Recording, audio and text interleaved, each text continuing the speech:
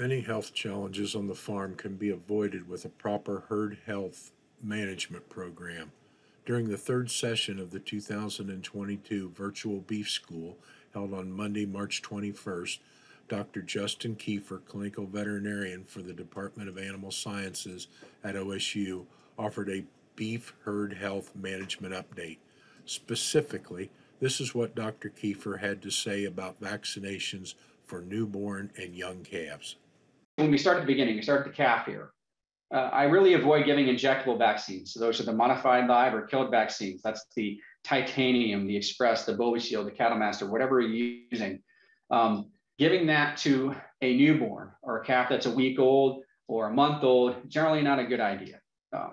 If we assume that mom here cleaning off the calf, she's been vaccinated. If we're a good herd that's been vaccinated her cows once a year with a modified live or twice a year with the killed virus, she's going to have IgG in her system, immune globulin or antibodies. She's going to give it to the calf at birth, okay?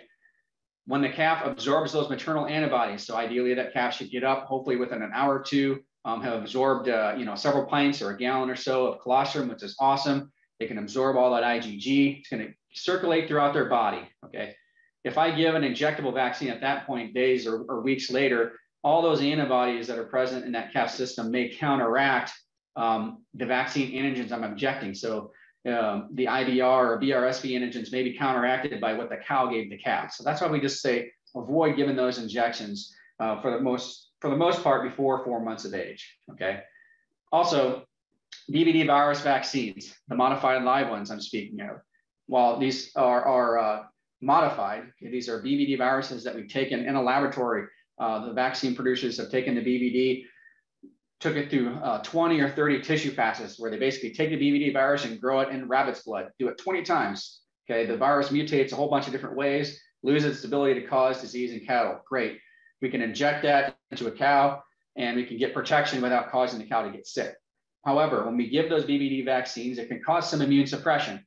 Okay, that virus is, while modified, it's still alive. That's the last thing I want to do to a little newborn calf is suppress its immune system, even if it's a small or short temporary immune suppression. They're new, they're young, they don't have experience in their world, their immune systems aren't so strong yet, so I don't want to immune suppress a calf. That's another reason why I don't want to give those parenteral, intramuscular, or sub-Q vaccines to a young calf. Okay, I'm going to wait till those maternal antibodies are gone, 3 to 4 months of age, before I start thinking about giving them injectables under the skin or in the muscle.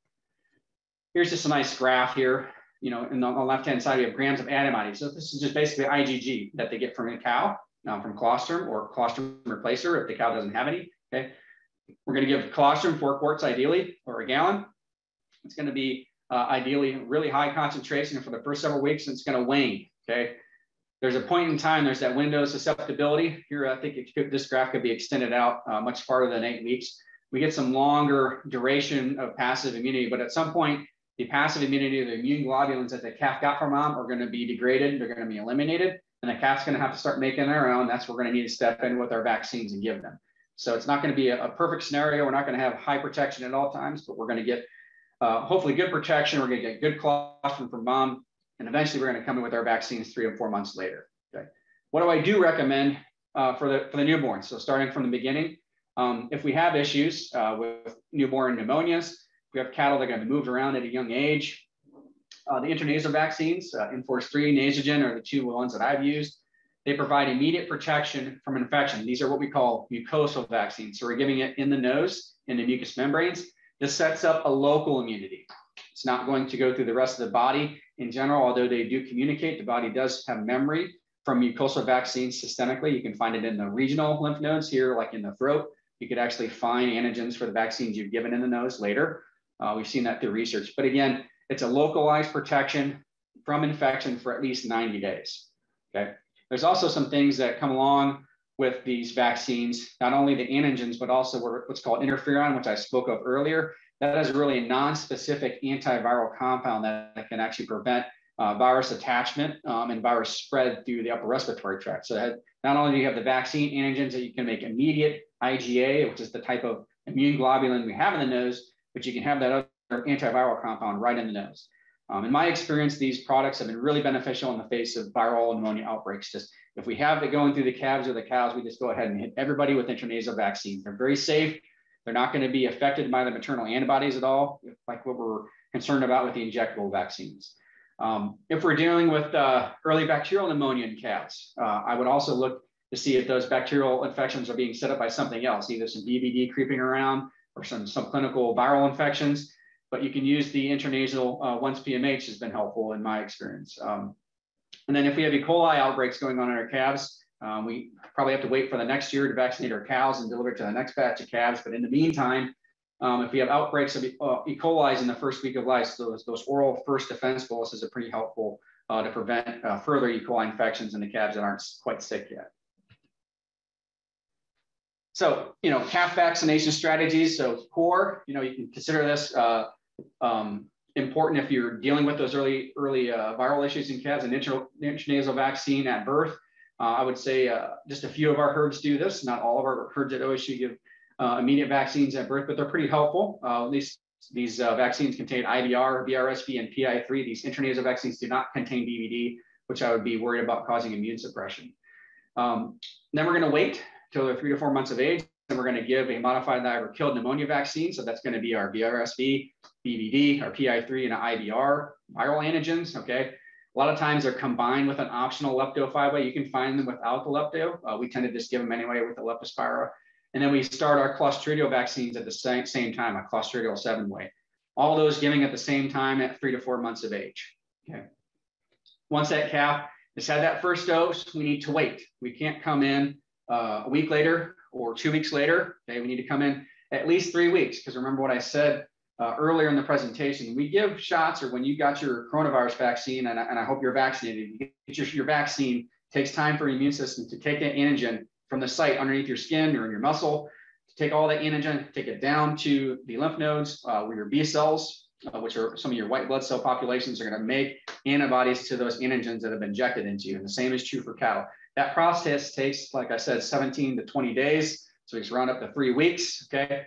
It doesn't necessarily need to be at 3 weeks. It can be several weeks or 2 or 3 or 4 months later. We can stretch out that time and still get a nice booster response. But again, that booster is really important to give, no matter when you give it, as long as it's 3 weeks later.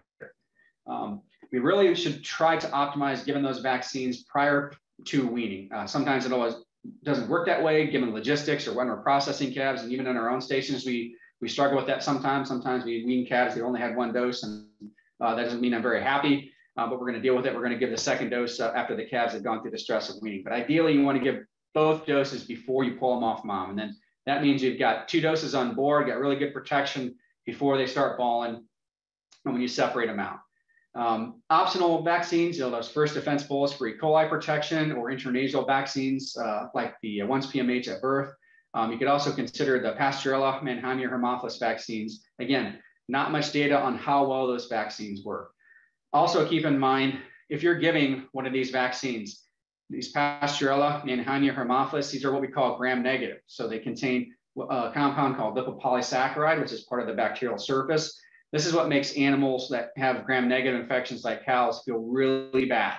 If you've ever seen a dairy cow with an E. coli vaccine or E. coli infection in her udder, they feel really terrible. They want to lay down and just die.